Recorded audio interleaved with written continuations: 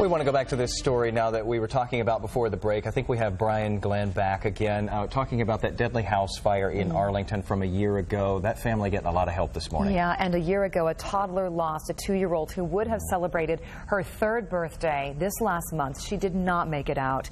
Family members say they could not reach little Lily Condren, whose picture you see right here.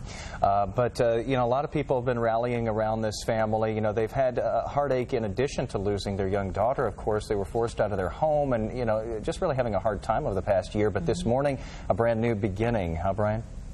It is a brand new beginning. Good morning, everybody. Back in 1976, Joe and Cindy Condren built their first house here in Arlington. It was their only house. They raised 2 daughters and grandchildren, but as you spoke of, just over a year ago, they suffered a fire that tragically took the life of one of their grandchildren. But perhaps through all of this has come a little bit of a hope as the community has rallied together, not only to support the family in their loss, but also to get their life and their house back together. Joe and Cindy, thanks for joining me this morning. Now, I know, what does this mean to you to have the community support to kind of get everything back to normal? It's overwhelming. Yeah, I compared it several months ago to prior to all of this community support, being a blind man who is thirsty, wandering around in the desert. We didn't know what to do. We did not know where to turn to.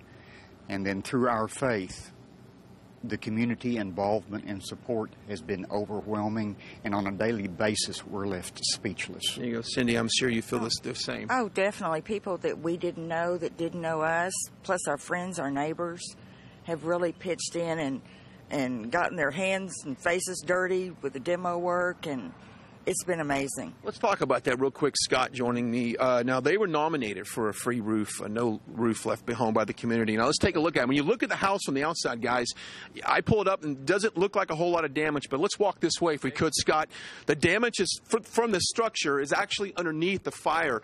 They were nominated. Right. They need this roof. That is correct. They need the roof because, as you can see, that it has to be demoed from the underneath side. We've got to take all of the rafters that are burnt and all of the decking and the 1x4 lath out, and the only way to do that is to remove the roof first, get to the structure, let that be repaired, and then replace the roof. Okay, let's make our way back to the front yard here. Starting at about 10 o'clock this morning, really the whole neighborhood has come together for this family, as well as Lon Smith Roofing has come together as well. So at 10 o'clock, the community will come out here to help get this fine family's life back to order. Thank you for joining me this morning.